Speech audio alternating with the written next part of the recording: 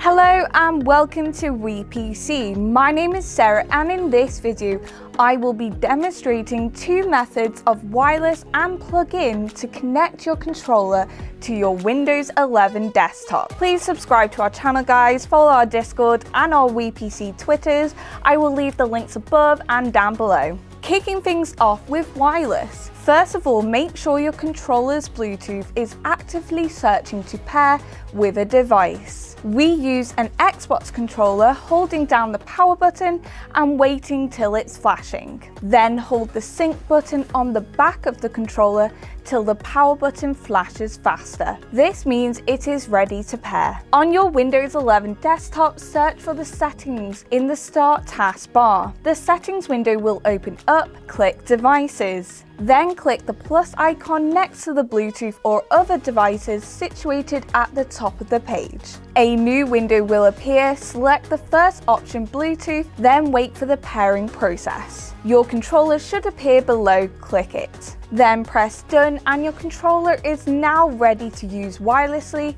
on Windows 11. Moving on to the plug-in method, which requires a USB cable connection that is suitable for your specific controller. We're using mini USB to Type A USB cable for our Xbox controller. Plug this into the back of your controller and the cable into the PC. It should take a moment, often it will install a device drivers and then pop up on screen saying device ready. You can also check if it's connected by going into devices, scrolling down to other devices, and you should find your controller there with connected underneath. So thank you for watching guys. Please subscribe to our channel guys, follow our Discord and our WePC Twitters. I will leave the links above and down below.